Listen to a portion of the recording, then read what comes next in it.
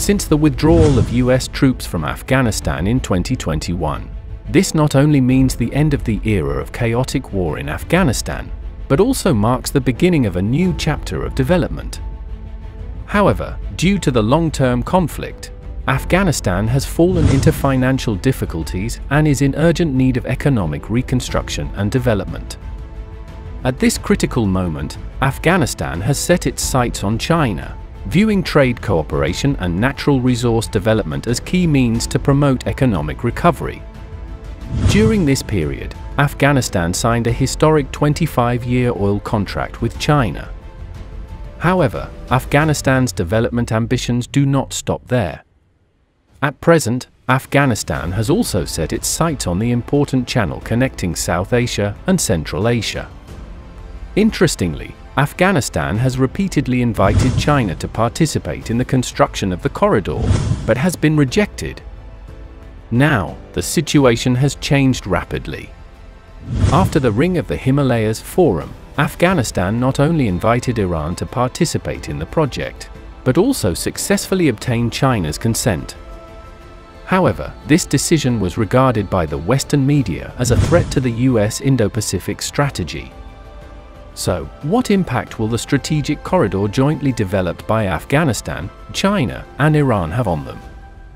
How will it challenge the US strategic layout in the Indo-Pacific region? Welcome to Word Answer, where you will be able to learn about projects, cooperation around the world, and important information about China. Subscribe to us and discover more interesting events around the world.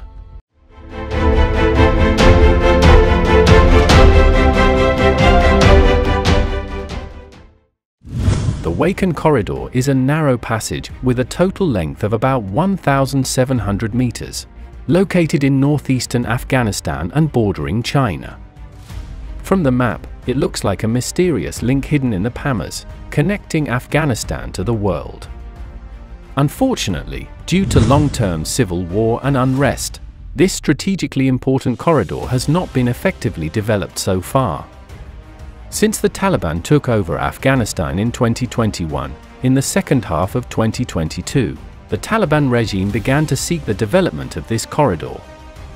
As far as I know, the Taliban has issued cooperation invitations to China many times, hoping to use China's strength to promote Afghanistan's reconstruction and economic development, but these invitations have been rejected by China. There are two main reasons why China rejects the Taliban. On the one hand, the Wakhan Corridor is located in the Pamir Plateau, with an average altitude of more than 4,000 meters. High cold, hypoxia, and complex geological conditions have brought great difficulties to construction.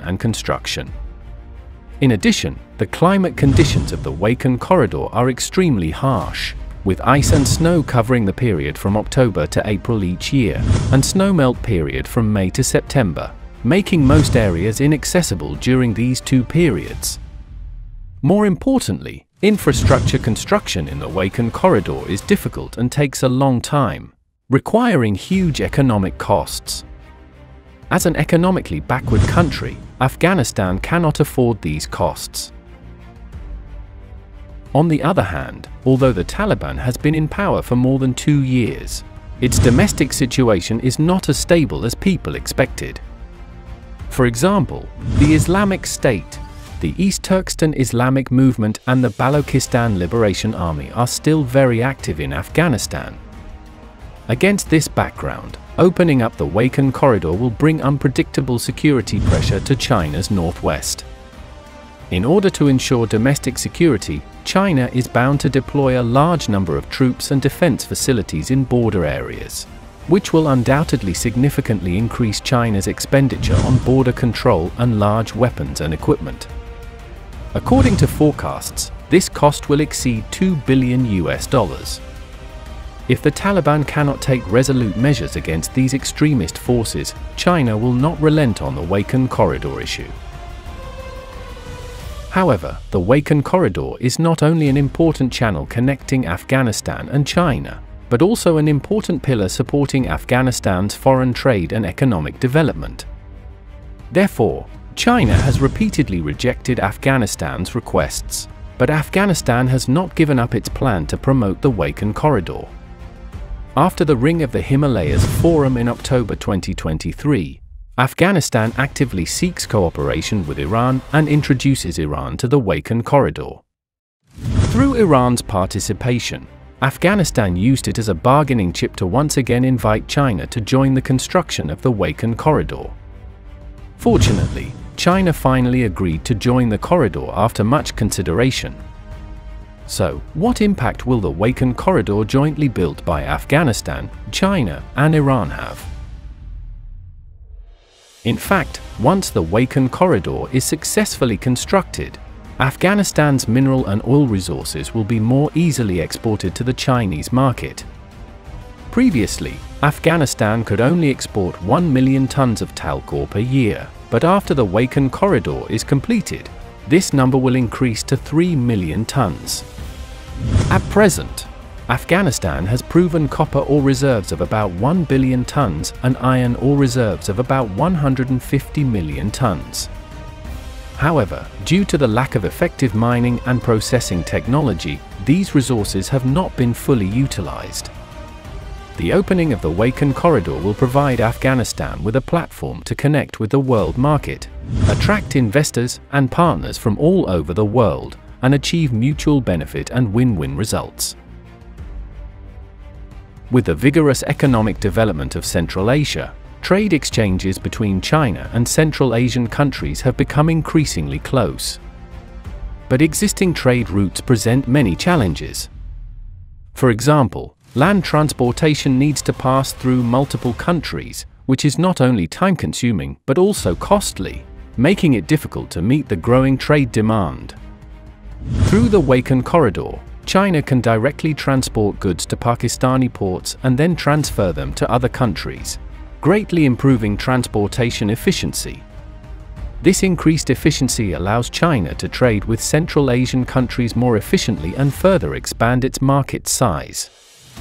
The most obvious example is that the current trade volume between China and Central Asia and Europe has exceeded $30 billion and is expected to reach $60 billion by 2025. As an important oil exporter in the world, Iran's oil export revenue is crucial to the country's economic development. However, due to geographical restrictions and the impact of international sanctions, Iran's oil exports have always faced high costs. Despite this, Iran's oil export revenue still reached $42.6 billion in 2022. However, with the opening of the Wakhan Corridor, Iran's oil export revenue is expected to further increase to $62 billion. As the number of oil exports increases, Iran's oil industry will become busier and will need to recruit a large number of talents. According to predictions, the opening of the Wakhan Corridor will provide Iran with more than 100,000 jobs. Interestingly, although the Wakhan Corridor has extremely high strategic value as an important passage connecting China, Central Asia, and the Middle East. However, Western media generally believe that its development poses a direct challenge to US global strategy, especially for its important pillar in Asia, the Indo-Pacific strategy. What is going on? The Belt and Road Initiative is an important economic cooperation project promoted by China on a global scale, aiming to promote economic development and cooperation in countries and regions along the route. With the development of the Wakhan Corridor, China will be more closely connected with Central and East Asian countries, which will further expand China's global economic influence. The United States has long been trying to safeguard its interests in Asia through the Indo-Pacific strategy, especially by supporting local governments and armed groups to maintain its strategic position in Central Asia and Afghanistan. However, with the development of the Wakhan Corridor, China's influence in the region will be further enhanced, which will undoubtedly pose a direct challenge to the United States' Indo-Pacific strategic layout. In addition, the development of the Wakhan Corridor may also face new challenges to the security and military layout of the United States in the Indo-Pacific region. especially in Afghanistan after the US withdrawal. The greater involvement of China and Iran in Afghanistan may change the regional security landscape and affect US security interests in the region. It is worth mentioning that, as a strategic passage connecting China, Iran, and Afghanistan, the Wakan Corridor carries the expectations of the three countries for common development. But there are a number of challenges that still need to be overcome before the project can be implemented. After all, the construction of this huge project requires huge financial support, and the geographical complexity during the construction process has also caused a lot of trouble. It will take at least 5 years. In the future, we have reason to believe that despite facing many difficulties, China, Iran, and Afghanistan will work together to overcome everything and jointly pave the road to prosperity in the Wakan Corridor. So, what impact do you think the Wakan Corridor jointly built by the three countries will have? Why do you think the Wakan Corridor will affect the US Indo-Pacific strategy? Welcome to leave a message in the comment area to share your thoughts and feelings.